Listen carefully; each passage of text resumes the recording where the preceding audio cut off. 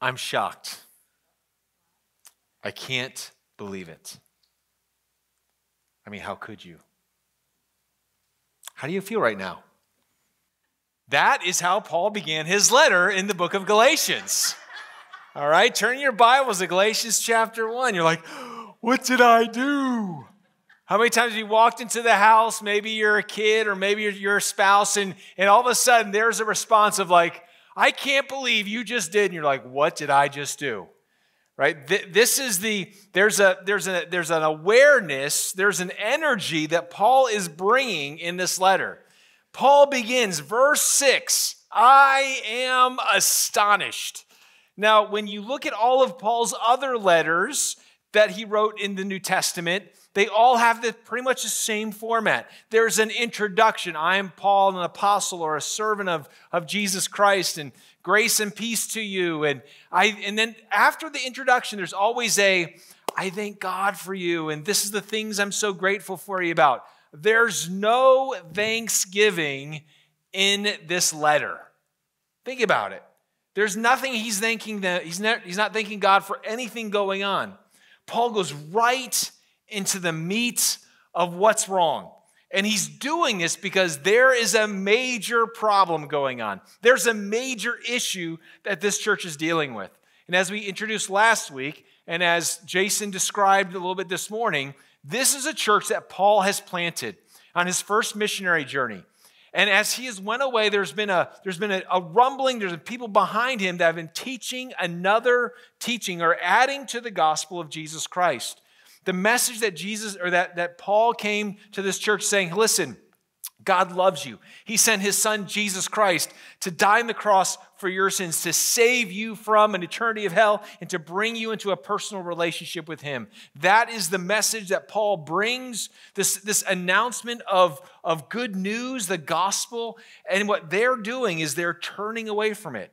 There's a group of people coming in. They're called the Judaizers.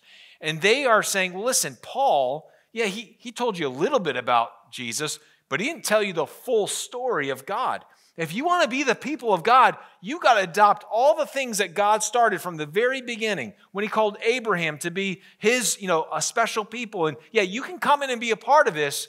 You can accept Jesus as Messiah like we are, but you also have to abide by the rules and the laws and the festivals that are in the Old Testament. Because if you don't, you're not really following God.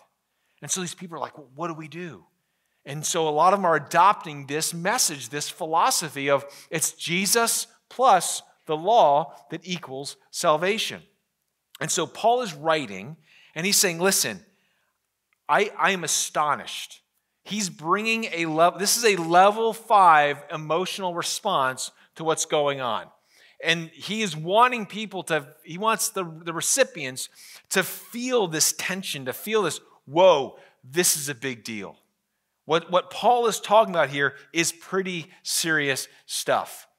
You see, what we've got to learn today is that a lot of times when we go to different churches, they're all different denominations now, and there's all different kind of variations of Christian sects. But one of the things that I think in our common experiences, we look at a lot of the differences as, well, that's just kind of like flavors of ice cream. Like this person likes this thing, or this person likes this church, or this person likes this denomination. But what we've got to remember is there was no denominations back then. And one of the things that Paul's making very clear is that there's only one gospel. Look again what he says in verse 6. I'm astonished that you are so quickly deserting him who called you into the grace of Christ and are turning to a different gospel. Look at this. Not that there is another one. There's only one gospel that Paul's saying. All the things that are going on, all these different messages you're hearing, this confusion that's going on today, I want you to understand something. There's only one good news. Now that word good news is a really important word because that word gospel, when we hear the word gospel, we typically think it, because of our Christian experience, we think of, well, that's when you tell someone about Jesus. But the word gospel is in the Greek word is euangelion. Whenever you see in the Greek an EU prefix attached to a word, it's a descriptor of good, okay? And then angelion or angel, or angelos is messenger, angelion is news or message. And so good message, good news. And when good news, when this was used in Greek and Roman times, this was used in the context of a couple different scenarios. For example, one would be you would announce a euangelion when someone was about to get married. I think that makes sense. It's good news. Another time that this would be used is in the political realm. It would be used to describe when an emperor came to authority, when he rose to the throne and he accepted this position as authority. If there's a new king, this is good news, euangelion.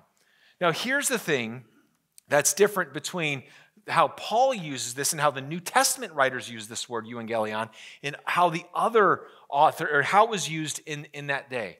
Because most of the time when euangelion was used in context outside of the Bible, it was in the plural. Okay? And when the New Testament and biblical writers use this word, it's in the singular. What they're saying is there is only one good news. There's an ultimate good news. There's a good news that's better than any other good news, and it's bigger than any emperor being announced. There is a true king, not just over the Roman Empire, but over the entire world. And so what they were announcing was something big, something earth-shattering, something that will transform not just your life, but the entire world. And that's what Paul is saying. There's only one gospel. Now, when we hear that today, boy, that's not an easy message to receive. You see, we live in the common cultural ideals that you and I are used to living in the cultural societal norms. When we say something that is exclusive, it's not viewed upon as a good message, is it? You know, one of the words, how many of you ever heard the word zeitgeist? Any of you ever hear the word zeitgeist before? Or some of you have. Zeitgeist is a German word that means spirit of the age. Spirit of the age. Well, what's the zeitgeist of today? In today's zeitgeist of our current common American context, it's this, that everyone is right. You do you, and I'll do me. And if you disagree with me, or if you tell me that I'm wrong, you hate me. That's what people believe. If you tell me what I'm doing is wrong, or if you tell me what I believe is wrong, then you really don't love me. Love equals acceptance, right? These are all cultural. As I'm saying this, you guys are like, you get that, right? This is what people teach. This is what people believe.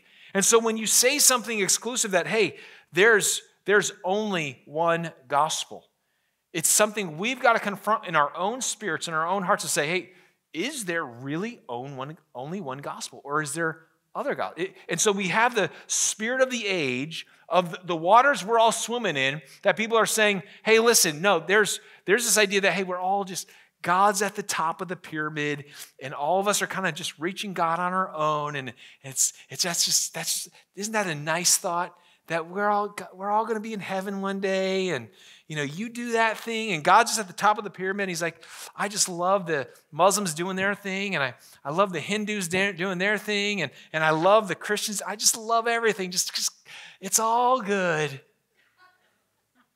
No, that's not right. It's not true. And I know that might be the common way of looking at religion and looking at faiths and looking at truth, but it's not the reality of what the Word of God teaches. The Word of God teaches something drastically different. It teaches that there's only one message. There's only one good news. And not only do we have the cultural issues going on today, we also have issues even within the church. Because even within the church, the gospel is being corrupted. Whenever you add be very careful by adding an adjective in front of the word gospel. There's a reason why we have pure gospel before the series. Because there are other kinds of gospels that really aren't gospels. For example, have you heard of the term prosperity gospel? Right? Prosperity gospel is this idea of Jesus plus the American dream equals salvation. That Jesus came to die not to set me free from sins. Well, maybe he did that. But the most important thing is Jesus came to die to give you the life you always wanted, your best life now, to have the car of your dreams, as much money as you could possibly want. That's why Jesus came to die, to set you free to live that life. No, that's a perversion of the gospel. It's not the gospel. Maybe, how many of you have ever heard the social gospel? The social gospel is essentially Jesus came to die. It's Jesus plus Marxism. That Jesus came to die not to set you free from sins, but to set you free from the oppressive powers in your life. Now, here's when I share all that, here's the reality. That as Christians, there should be a byproduct of our faith. For example, the byproduct of our faith should be that we are wiser with our resources, our money, that we're asking God to bless us. And if we are doing things the way God teaches us in His Word, the chances of us being more financially blessed are very high. Doesn't mean it's always guaranteed, but the principles outlined in Scripture teach us these kinds of things. But it's a byproduct, not a prime product. And should society change? Should there be things in our life? Should there be things in society that change drastically because we as Christians are living out our faith? Absolutely. That was very true in first century, Roman Empire. The way that they changed society drastically because of the Christian faith, but it was a byproduct, and not a prime product. And so even within the church, we've got to come to the grips of there's only one gospel. We can't form it into being something that makes us feel good or makes other people feel good. We have to conform what the true gospel is to what God says. And so one of the things that I'm hoping that the two big problems I think that all of us have in this room this morning will fit into two camps. Because when I realize there's only one gospel, there's two major issues that we've got to confront. Number one, the first one is this. Do you and I have the convictions that there's only one gospel? Right, you might be sitting here. I'm not going to assume that just because you're in the room here at church that you really believe what the Bible teaches about the genuineness and that there's only one way to heaven, through Jesus Christ. So that's the first thing that I think, if you don't have that settled, that was something that you need to think through. Number two is this, and that is courage.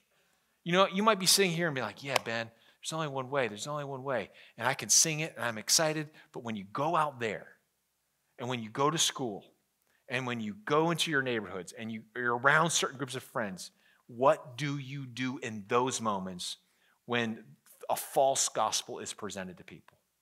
When lies are taught? What do you do in those moments? See, we need Christians today. We need Christians that have character, that have the courage and the convictions to say, I know what the one true gospel is, and I know how to share it. Remember those 5 questions I shared last week? 5 questions were, do you understand the gospel? Do you believe the gospel? Can you articulate the gospel? Can you defend the gospel? And how is the gospel changing your life? Well, to me, this sermon, these 5 verses that we're going to be reading about today deal with, I believe, giving a lot of clarity to that first question, do you understand it? And the fourth question, can you defend it? Because we need people today, we need followers of Jesus today that will defend the true gospel of Jesus Christ. So what does Paul say? How do we do this? Well, let's again look at let's read the text, verses 6 through 9. I am astonished that you are so quickly deserting him who called you in the grace of Christ and are turning to a different gospel. Circle that word different, okay? Paul's going to give some descriptive words of what's going on here. Circle that word different. Not that there is another one, but there are some who trouble you and want to distort the gospel of Christ. Circle that word distort, all right? Even if we or an angel from heaven should preach to you a gospel contrary to the one we preach to you, let him be accursed. As we have said before, so I say it now again, if anyone is preaching to you a gospel contrary to the one who you received, let him be accursed. Circle that word contrary. Contrary. So Paul is using 3 different terms to describe what's going on here. And he wants them to understand the significance of what's going on. He's saying they taught you a different gospel. But the gospel, again, this is not just a variation of something. This is not just something that's like, well, that's his opinion and this is Paul's opinion, but we all can live happily together. Paul's like, no. Because the different gospel isn't a gospel. That different gospel distorts the one true gospel. And because it distorts the one true gospel, guess what it is? It is a gospel contrary to the true gospel.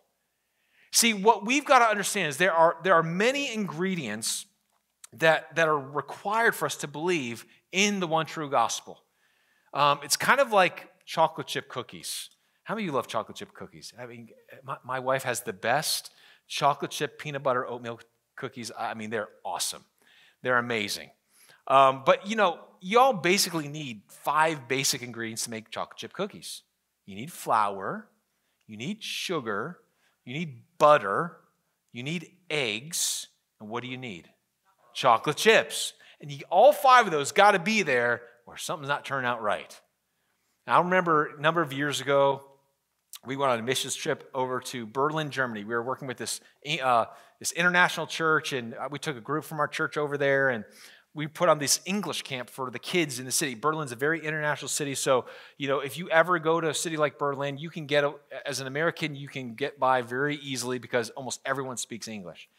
But they had this church put on this English camp to draw kids from the city to teach them English, but also to teach them the Word of God. And so it was one of their big outreaches. And so our church came over to help them put this on. And so in the mornings, it was kids. In the afternoons and evenings, it was teenagers. And so during the week, you know, we had a great time, great impact, and just enjoyed that missions trip incredibly well. Liz and I went on that.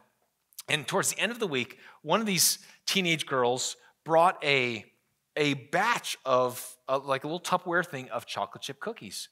And we're like, oh, this was so nice of you. And so she opens up and she gives us all the cookies and we take a bite. And there's something wrong with this cookie. Really wrong with this cookie because it looks amazing. But we take a bite and we start chewing. We start looking at each other like, the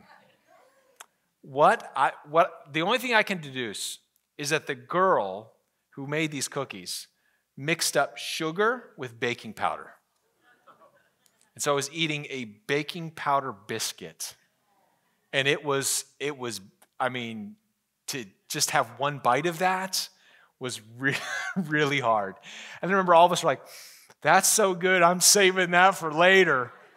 You know, it was just one of those things, what can you do in that moment? But if you don't put sugar in the recipe, it's not a cookie. Right? You take out one ingredient from the one true gospel, and it's not the gospel anymore. I want to show you a screen or a slide up here on the screen. And these 5 elements have to be present when it comes to the one true gospel. These 5 elements are the nature of God, the nature of man, the nature of Jesus, the nature of Jesus' death and resurrection, and the nature of faith. You've got to hit all 5 of these on the bullseye of what the Bible teaches if you are going to say that's the gospel. For example, the nature of God. You can't just have, well, God is just so loving and kind and gracious and compassionate, but he doesn't really care. He doesn't really care about your sin. Or God's just really mean judgment. I mean, he just can't wait to zap you and send you to hell. Like, you've got to have both the mercy and the compassion and the grace and the goodness of God with his justice. Both of those are the full reflection on the nature and character of God. If you take away one, you miss the gospel. The nature of man. You've got to understand the Bible teaches that even though we are created in the image of God to reflect God's image, we have sinned. We have rebelled against God. Romans 3:23. All have sinned and fall short of the glory of God. Any religion, any faith, any philosophy that says, you know, men, we've got weaknesses, we've got issues, but we are basically good. That's not the gospel. The nature of Jesus. Either Jesus is, what's the right one? Jesus is fully God and fully man. That anything that diminishes either the deity of Jesus or diminishes the humanity of Jesus, you don't have the gospel. Because you need a human representative to stand before God to pay the penalty for humanity. And you need God who's able, you need the fullness of deity to overcome the curse of sin and death. You need both in order for the gospel to be true. You have to get the nature of Jesus' death and resurrection right. That Jesus died for our sins. He didn't die as a moral example. He didn't die because he was trying to align with our suffering and to feel what suffering felt like. No.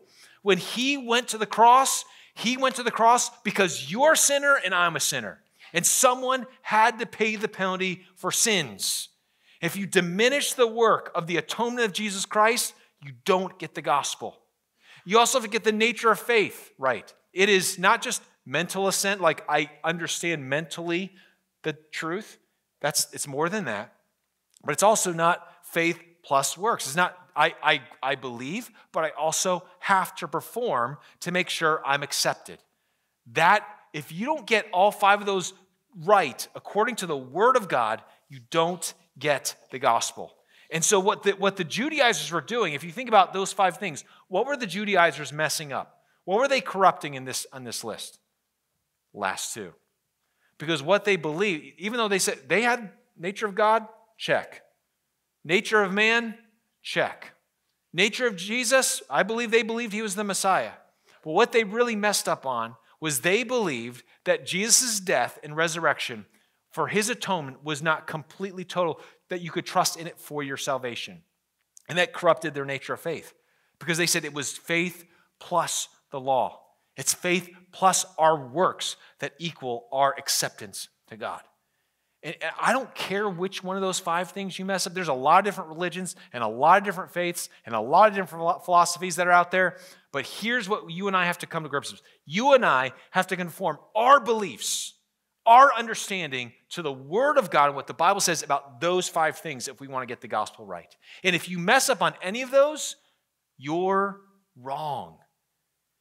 And I'm not trying to be mean. I'm not trying to be intolerant. I'm not trying to, be offensive. A lot of times we talk about being offensive. Listen, just because you disagree with someone does not mean you're being offensive. The reality, there are times when the truth offends. We as Christians should never be offensive, though. It's not about taking these. It's not about us knowing the truth and be like, all right, you're wrong. You're wrong. We're not blowing people away with the truth. Okay, that's not what God wants us to do. What he wants us to do is where people differ on these things, right? Lean into that. If people say something, you'll be like, well, that's the stupidest thing I've ever heard. I was faithful to God, Ben. Pat myself on the back. I told that guy he was an idiot. You're like, no, that's not what we're talking about here. Okay? You can offend someone without being offensive. If someone doesn't believe in the Word of God, or the truth of the gospel with these things, one of the best things to do is be curious. Well, I'm curious, how did you come to that conclusion? I would have to disagree with that according to my study of Scripture, but, lean into it. But don't just sit there passively and be like, well, that's what they want to believe. That's not what God wants us. Because here's the thing, that the lie of the spirit of the age tells us this, that if you are sincere, that's all that God cares about. That sincerity equals you're okay with God. That's a lie. Because you know who else was really sincere? The Nazis. The Nazis were really sincere. They really believed what they were doing was good and right and true. But they were wrong. And there's a lot of ideologies and there's a lot of philosophies that are just flat out wrong. When you are engaging with people today, what you've got to learn is figuring out what is their philosophical presupposition about what they think about when it comes to truth. I want to share with you 2 more words on this slide. 2 words that you've got to know, because when it comes to the gospel, 2 fundamental questions you've got to ask someone is this, is Jesus the only way to salvation, and is faith required? Is Jesus the only way to salvation, and is faith required? Because these 2 words answer those 2 questions. The first one is this, pluralism. Pluralism is the belief that there's more than one way to salvation. Remember, it's the God at the top of the pyramid. And it doesn't matter what you believe as long as you're sincere. And as long as you believe in your own heart that you are you've got it. I looked within myself and I found the truth. That's wrong. There's a lot of words I could say about that. But that's not the right way. There's only one way to salvation. Because going back to the previous slide, the reason I can say that the simple law of non-contradiction, because different faiths believe different things about the nature of God. Different faiths and religions believe different things about the nature of Jesus, the nature of man, the nature of faith. They all teach different things, and you cannot have contrary beliefs aligning in God saying it's all okay. It doesn't work. And that leads to the second word, and that is either inclusivism or universalism. It's the idea that Jesus' blood, and you'll find this within, what I find is pluralism you'll find more outside of the church, but inclusivism and universalism you'll find inside the church. And this is the idea that Jesus died on the cross, and his blood is sufficient to cover all of mankind's sins, which I believe. But they take it a step farther and say, you know what? Because of Jesus' death, it's going to include everything. Even if no one even accepts Jesus, even if no one shows faith or repentance, God says, at the end of the day, I've taken care of it. You don't need to worry. Then what's the point of faith now? What's the point of doing anything? If universalism or inclusivism is true, go home, get up from your seat right now, and go home. There's no point in reading and studying or telling anyone about Jesus. There's no point in even living like Jesus, because Jesus' death took care of all of it. Just go home and do your own thing. If that's true, if universalism or inclusivism is true, that Jesus' death covers everyone for all time and all people, and everyone's just going to be in heaven with him someday, and it doesn't really matter what you do, it doesn't matter if you repent or put your faith in Christ, then why are you here? See, both of these are the zeitgeist of today, both inside the church and outside the church. So what we've got to do is go back to the Word of God. And we don't have the time to look in all of these passages of Scripture. I'm going to give them to you. Write them down if you want to look at them later. But John 14:6. This is Jesus. Jesus says, I am the way, I am the truth, I am the life. No one comes to the Father except through me. Jesus claims exclusivity. He claims that he is the one by which salvation is found. He says the same thing, John 17, verses 1 and 2. He claims exclusive saving authority by what he is about to accomplish on the cross. Luke 24, verse 26, he's on the road to Emmaus with these two disciples. It's after his resurrection, and Jesus says something very profound. He tells them it was necessary. It was necessary that the Christ should suffer these things. If it was not necessary for Jesus to die, why did he do it? Jesus claims the necessity of his death to bring salvation. And then Matthew 28, 18 through 20, after his death and resurrection, what did he say? All authority in heaven and earth has been given to me. I'm in charge of all of it. Any religion, any faith does not put Jesus as Lord and Savior and King at the top is a false religion. It's a false faith. And so Jesus claims exclusivity, and it's not just him. The followers of him claimed exclusivity. In Acts chapter 4, verse 12, the Apostle Peter, when he's preaching this sermon to people that were just watching after they healed this blind person, he says, there's no other name under heaven by which anyone can be saved but the name of Jesus. He's claiming exclusivity there. In Romans 3, verses 21 through 26, Paul says, it's not, it's the culmination of his argument. It's not about your good works. It's not about the law. It's not about who you are, what you've done. If you want to be justified, declared righteous before God, you must put your faith and trust in Jesus alone. It's only through him that we can find salvation. And then in 1 Timothy chapter 2, verse 5, when Paul says there's only one mediator between God and mankind, and that one mediator is Jesus Christ.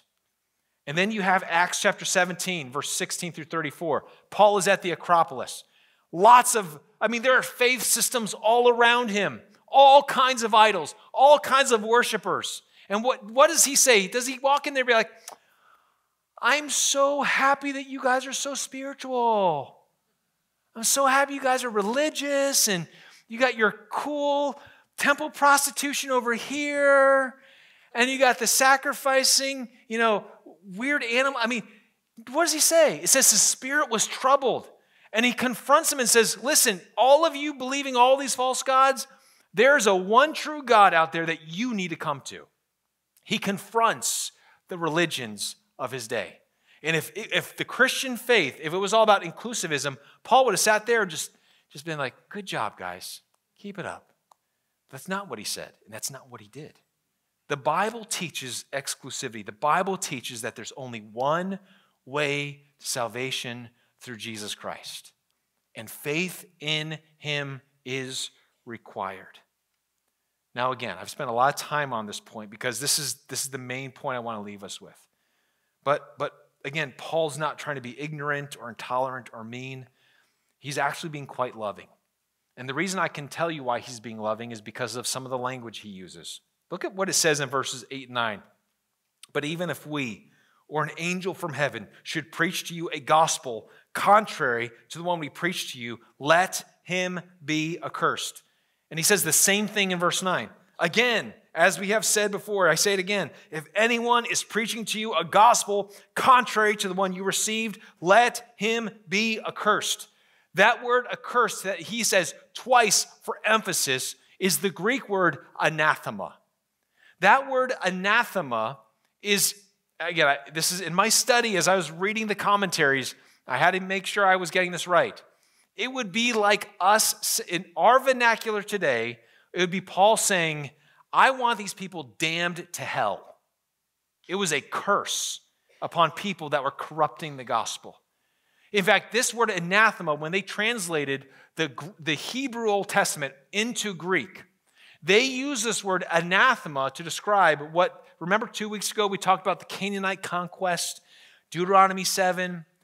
They use this word anathema for this term for devote to destruction. That's how heavy this word is. Now, why is Paul saying this because he's mean? No, he's saying this because he loves these people. And you know this, if you're a mom or you're a dad or you're a grandparent or aunt and uncle, if someone's about to attack your child and someone's about to corrupt them or someone's about to do something to harm them permanently, what would you do to stop them? You would do a lot, would you not? And it's not because you're mean. It's not because you're ugly or intolerant. It's because you love the innocence of your children too much. You love your children too much or your grandchildren too much to see anything bad happen to them. And so you will stand before them and you will do some kind of, you will do harm to another person to make sure this person is unharmed. That's exactly the spirit that Paul's saying this in. As a fatherly presence in this church, he is saying, I want the people that are trying to corrupt you from the gospel, I want them to go to hell. Because if you listen to them, you're going to hell. That's what Paul's saying. And what we've got to understand is this. It is always loving to tell someone the truth. It is always loving to tell someone the truth. And it's loving to tell someone that they're wrong when they're wrong. And we've got to get over the spirit of the age, the zeitgeist that says, hey, listen, let's just, you do you and I'll do me. And what's good for you is good for you. What's good for you, like, we're all okay. No one's wrong here. That's a lie. And so what we've got to do, the question I want to leave you with is, do you have the courage to stand up when someone is preaching a false gospel? Or will you succumb to the pressure of the zeitgeist of the community? That's number one. Number two, there's only one Savior. There's only one Savior. You know, as I was reading this text this week, you know, when I study for a sermon, a lot of times what I'll do is I'll read the passage over and over and over again and just see what stuff sticks out to me. And there'll be things that stick out to me, you know, the fifth time I've read through something that, you know, different from the first time. But the very first time I read the text this week, this one point stood out to me. Look again in verse 6. I'm astonished that you are so quickly deserting him. Him. See, Paul could have made the argument, I'm astonished, I'm surprised, my mind is blown away that you are so quickly deserting the message I taught you. That you're so quickly deserting my teaching. You're so quickly deserting the philosophy or the doctrines of the Christian faith. He doesn't say that. He says, I'm shocked, I'm astonished that you're deserting him. Him. See, there's only one Savior. There's only one Savior. And one of the things I love about the Christian faith that makes the Christian faith so unique, I remember I talked about the uniqueness of the Christian faith last week in saying that every other faith system in the world teaches that you must perform to be accepted. Christianity teaches that Jesus Christ performed so that you could be accepted. That's the Christian faith. But what else I love about the Christian faith is this. It's not a religion, and it's not a faith system that is merely a creedal doctrinal statement. It is more than that. It is a personal relationship with the God of the universe. That is so unique. Now, here's what I want you to understand. It's very easy today within Christian circles to divorce the creeds of Christianity from the person of Jesus Christ. And when you do that, that happens a lot with churches that go liberal. They're like, I just want Jesus, just Jesus. We don't need a creed. Just Jesus. All love Jesus. We don't care what you believe. We just want to believe in Jesus. That sounds really good, really hippie-ish, but it's really bad. Because what happens is you'll make Jesus in your own image. That's what you'll do. So what you need, but there's another error and there's another problem, because just like you can say, let's just believe in Jesus, but let's not worry about the creeds and the beliefs of all that stuff. It's just, doctrines divide, Jesus unites. Well, yes, doctrines divide because truth divides. And you can't divorce Jesus from the creeds. But here's what I know. The tendency of us, especially within a Orthodox evangelical church, of just saying Jesus, no creeds, right?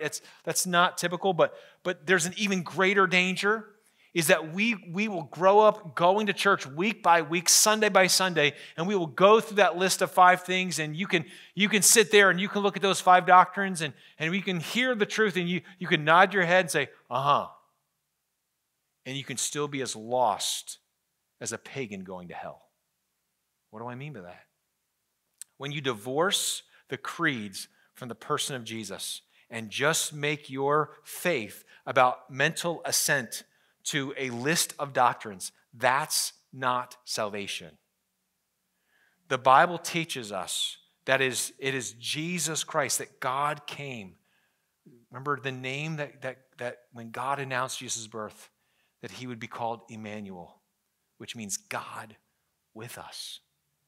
See, God is not just restoring humanity to what they should have been. He's restoring us to himself. And you can agree all you want with the right doctrine. If you do not know Jesus personally, I would ask yourself this question: if your faith is genuine. A number of weeks ago, I was meeting with someone from this church, and he had just gotten some severe news about his health. And so, reached out to me, and we got together and we were having lunch, and we were just talking about the struggle of him going through this news and what it meant for his family. And it was a heavy time. And in that moment, all my best ideas come from God. God just gave me this thought. And I asked him this one question. If Jesus was sitting right here at the table, what's the question you would ask him? And he was like, man, that's a good question. We talked about that a little bit. And I've been using that question a lot when I meet with people, both Christians and non-Christians, because I think both Christians and non-Christians, they can answer that question. If Jesus was sitting right here, what would you ask him? Because what that reveals about someone is, what are their struggles? What are the things they're wrestling with? What are the things that they're questioning about life or about God?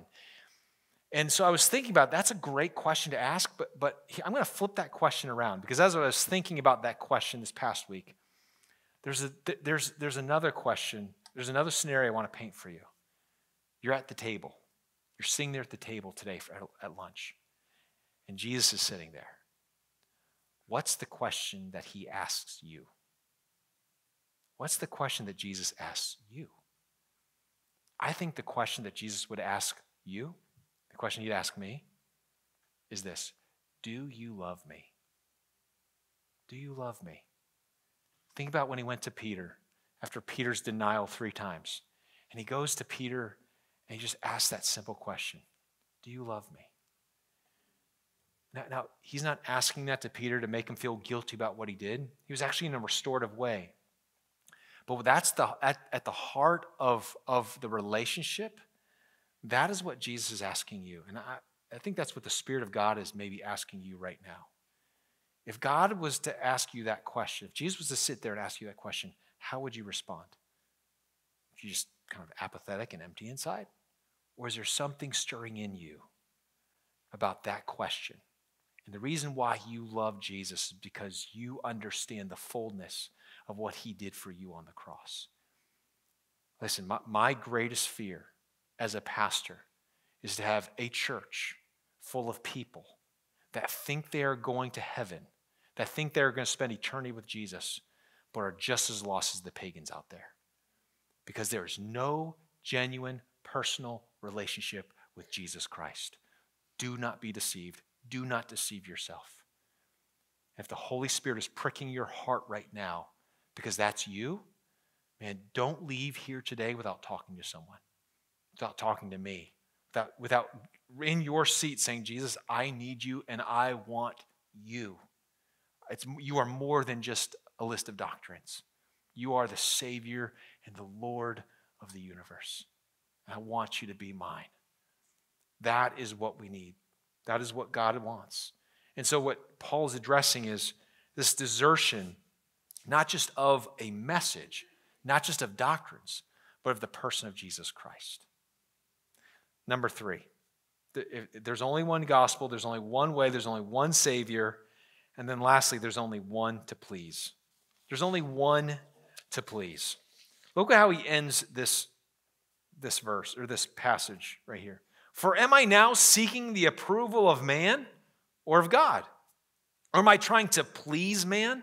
If I was still trying to please man, I would not be a servant of Christ. You see, what you got to do when they have this thing called mirror reading of the scriptures to find out what's going on here. Paul is most likely using an argument that the Judaizers used against him.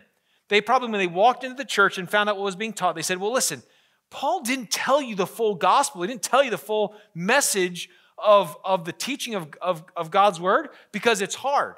Because God has high standards for us. Because he knows it would be hard for you to be circumcised and to start obeying the Jewish laws. But we're here to tell you, we're not here to please man. We're just here to please God and make sure we're doing things biblically. And so Paul turns the argument on them. He says, I'm not trying to please men. I'm not trying to gain man's approval. They are. Because you have to think through the argument of what the Judaizers were thinking. Why did they care so much? Why do they care so much if a bunch of Gentiles that lived hundreds of miles away weren't observing the Sabbath or weren't being circumcised? Why did they care? They cared because they thought, or they cared about what people thought about them. See, the Judaizers found themselves aligning with this Jesus movement. And they said, man, we acknowledge that Jesus is the Messiah, and we believe that he has come to be the fulfillment of the promises of the Old Testament. And they believe that. But the moment they heard that there are Gentiles in another city that are being converted and baptized, and they're not having to observe the law, what they started hearing was from whispers in the synagogue and the other Jewish friends around them saying, wait a second, is it true that your Jesus movement is not caring about the circumcision of people? If you really are worshiping this man as Messiah and they're not observing Torah, how can you say that? And all of a sudden, the Judaizers cared more about what their Jewish neighbors thought than what God thought. And this can happen to all of us, and it does happen to all of us. Because you know what? There is a people-pleasing side in every single one of us. There are times when people around us say, well, I can't believe anyone would believe that. And you're like, I do. What do you do in those moments? Do you care more about the approval of people around you, or do you care more about what God thinks? That is the fundamental question. By nature, I'm a people pleaser. I'm someone who, I'm a 9 on the Enneagram, peacemaker. I don't like fighting. I don't like confrontation by nature. God has grown me an incredible amount in those areas in my life. Because you can't be in ministry without having to confront people. It's just part of it. But, very early on, I remember I was a young man. was 30 years old, planting this new church, and we're just trying to get this thing going. And when you're planting a new church, I mean, I was everything.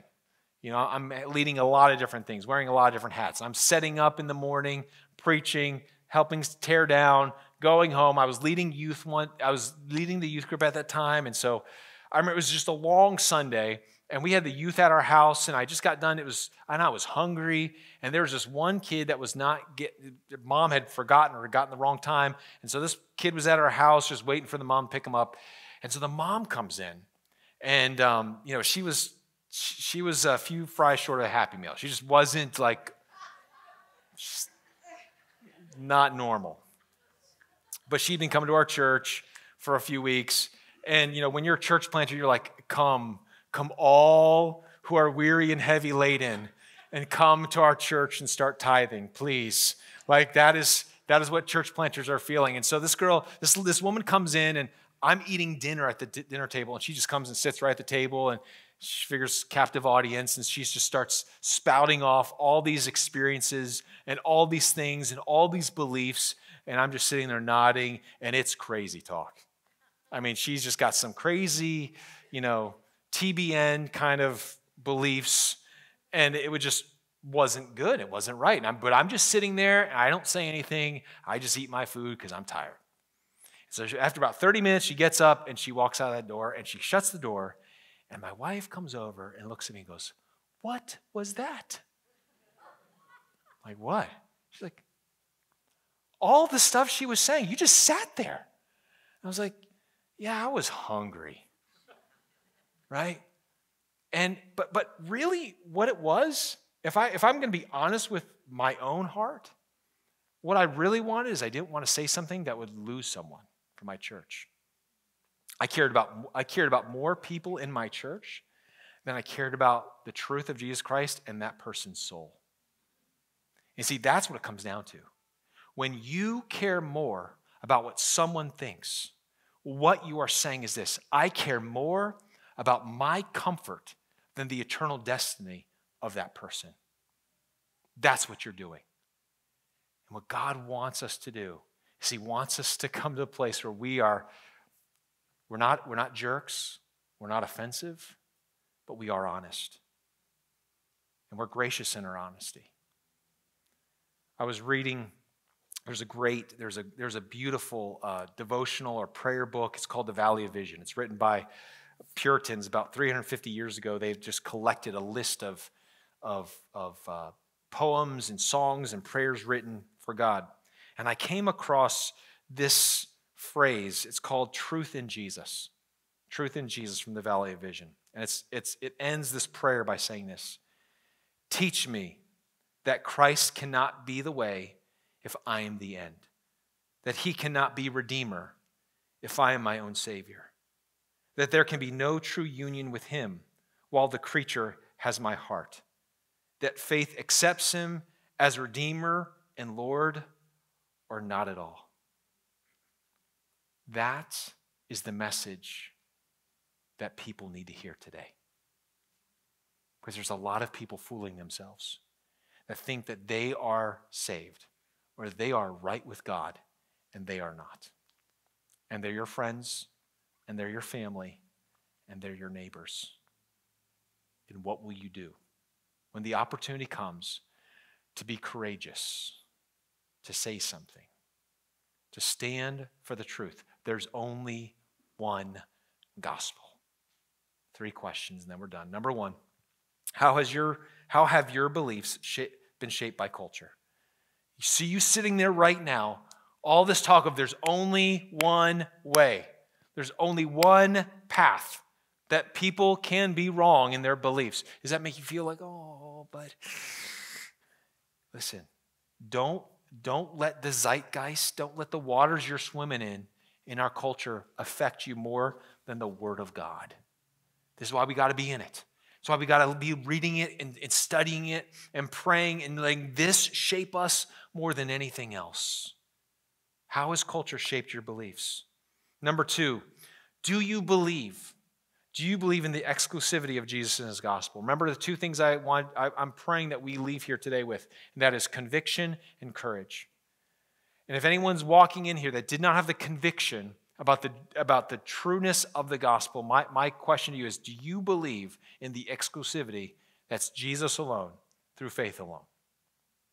And if you're still cloudy about that, or you're unsure about that, you need to talk to someone. You might have questions. It's okay to have questions, but don't leave those questions unanswered, because your eternal destiny is at stake. And then lastly, number 3, who are you living to please? Who are you living to please? Who is the one at the end of the day that influences you in what you say and how you say it?